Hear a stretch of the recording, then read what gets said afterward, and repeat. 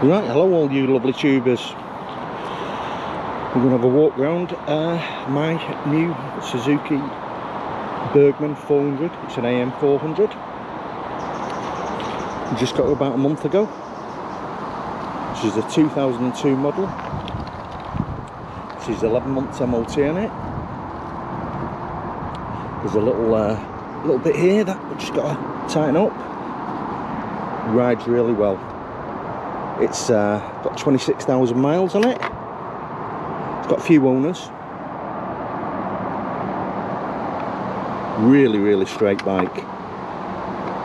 So what's my view on it? I have the a newer BMW C400X. My first ride on this, and it's got a lot going for it, to be honest. It's a 13-inch wheels on it. Let's just go through a couple of the specs on it. We'll put the camera here so you can just see it, and then we'll go through some of the specs what we have.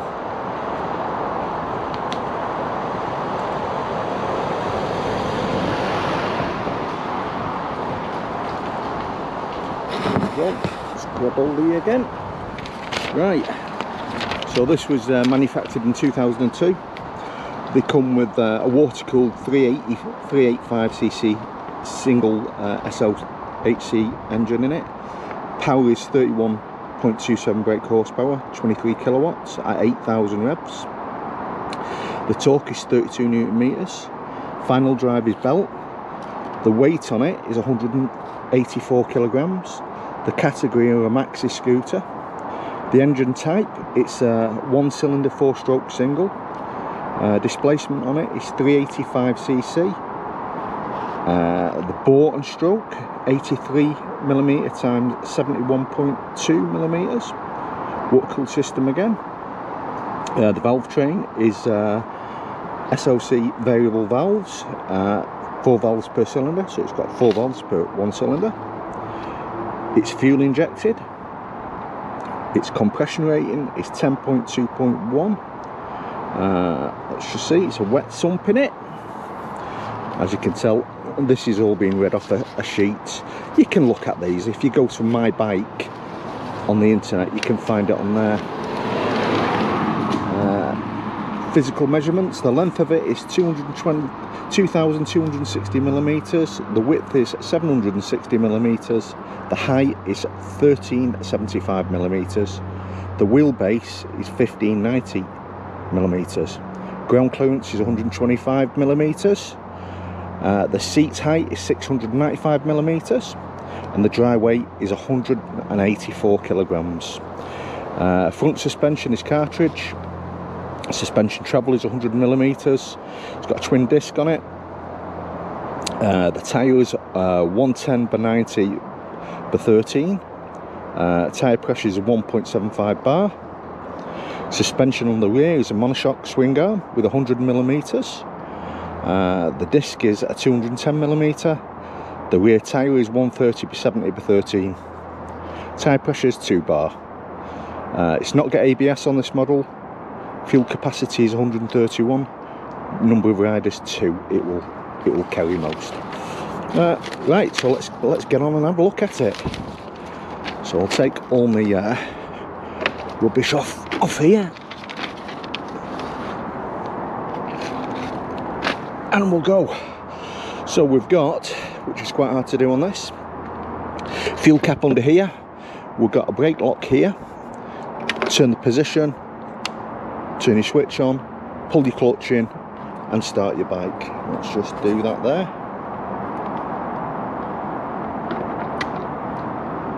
Take up the stand.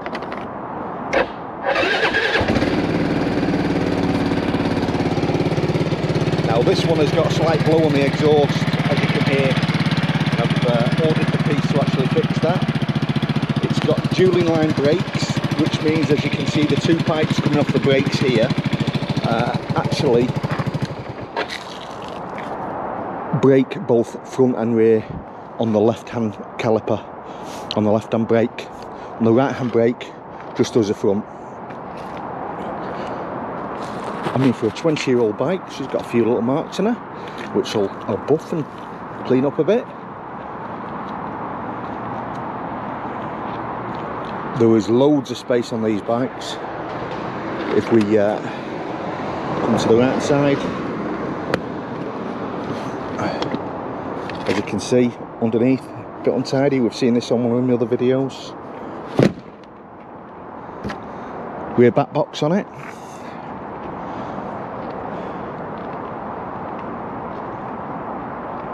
Yeah, she's a cracking little bike. She's got a optimizer charger on it. She's got a USB, twin USB output with a volt meter to tell you what's in the battery. Standard gear indicators. A standard bike. Right, let's stop this and let's get and give it a little ride, eh? Now let's start her off. Let's hope the microphone works now. Another microphone. See if this works on the bike. So we'll take her for a quick ride. Let's pull her off a stand. She's quite light, actually, quite low, sitting down. What a beautiful day for this. Turn on.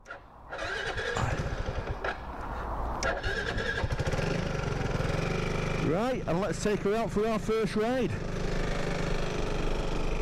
And to be quite honest with you, she's got a little bit of blow on the exhaust, which will get fixed. Rides beautifully. Got a fair bit of grunt in her. She's not as much grunt as what the BMW's got. That's the only one I can compare this bike to. Handles really well. Very smooth. Quite well protected even though it's windy.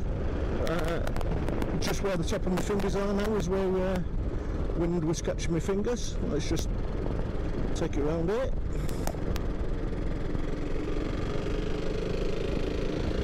Feels a bit light on the front end. The 13-inch wheels on this, it's quite a long wheelbase on it. Really good on fuel. Speed on these, they reckon up to 97 miles per hour, not that I'd want to do that. Very, very comfortable. In fairness, much more comfortable. It is much more comfortable than the BMW. The BMW seat is very, very wide. Even though that's comfortable, this has got a really good support. It's quite thick. Handles really well in the corners.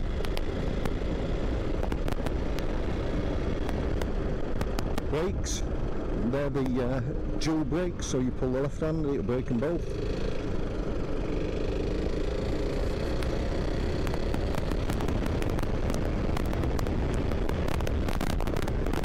And she's quite light and nimble, to be quite honest with you. She's not a heavy bike at all.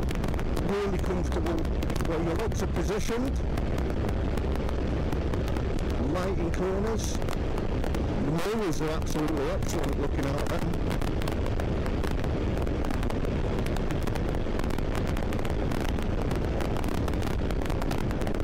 Indicating in the gear is really, really well built. It's nice to touch the hand, you can feel it's not cheap. The Burgman, I believe, though, are like the daddies of Maxi scooters, because they were allegedly the first ones out. Many years ago I rode the Sim scooter, which I didn't care for at all, but was much younger. And didn't like to vary from sports bikes. Now as you get older, you try different ones, I quite enjoy it. Braking, handling really good on it. And I could imagine the weather protection on this is fantastic. The C400, which I have, you're quite well protected, but not as much as this. I'd say this is probably about the same as the BMW GT 400. 80 plus to the gallon out of this. Absolutely loads of fun to ride. It's not a super fast bike. It's not as quick as a BMW for pulling off the park. But it's got enough. It's certainly something you could get on, and you could do good mileage on it. and be comfortable when you get off.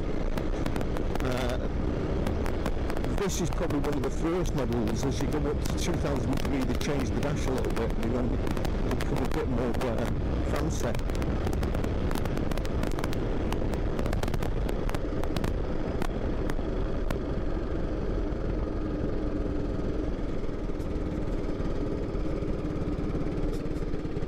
Easy in corners.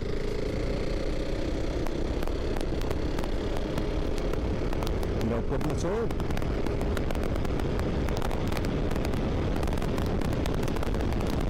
It's a lovely, lovely day. It's actually a nice breeze which is out there now.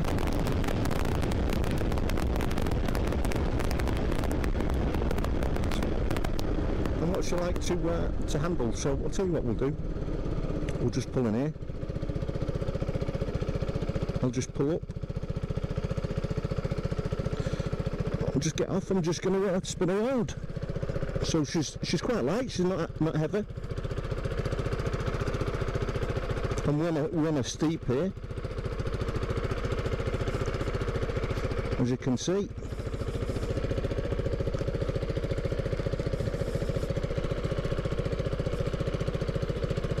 Quite a large turning circle on it.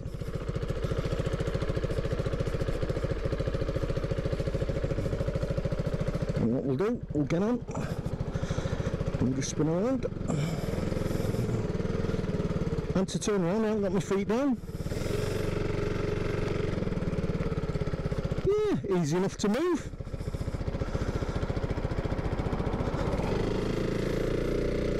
You don't have to be Arnold Schwarzenegger to move it.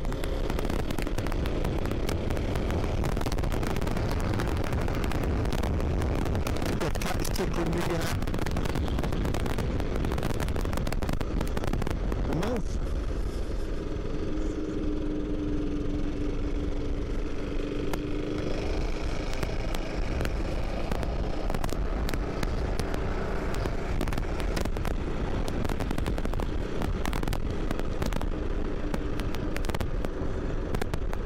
No vibration through the top bars. There is a bit of vibration through the feet, where your feet are, along the bottom. It's got a little bit of a dribble there, not really, not that bad, nothing to worry about.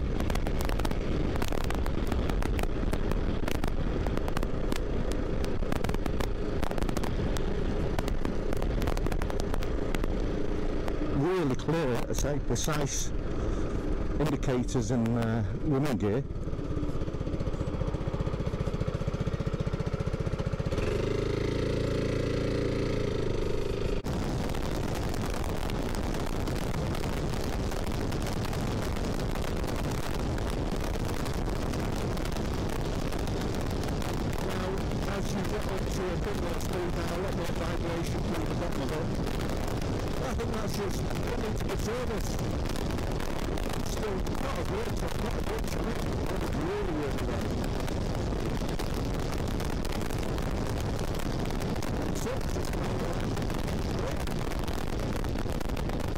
Brakes are really good on it.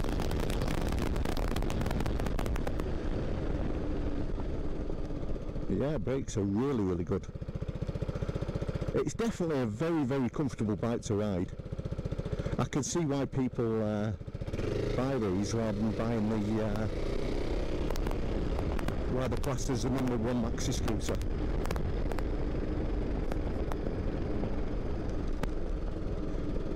It'd be interesting to actually ride a new one, to see what the new one's like in comparison to a 20-year-old one.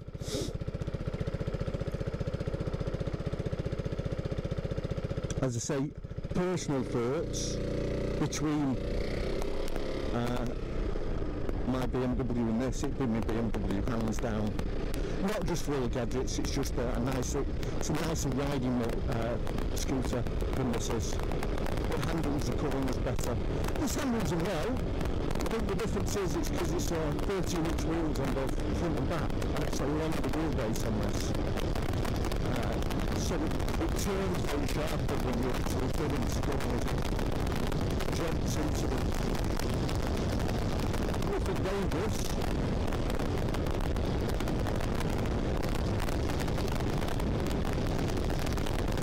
absolutely lovely bike. Now she's going to be up for sale when she's been serviced and cleaned up. So she'll be on my eBay for about £1,500–1,600, which will be a bargain. And that's on Beagle 64. She's not up yet, but you could quite easily cruise on this.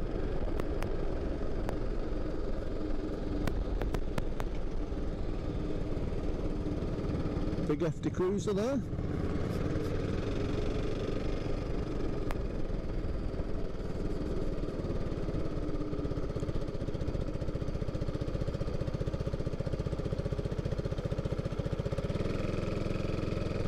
Light should change any minute now.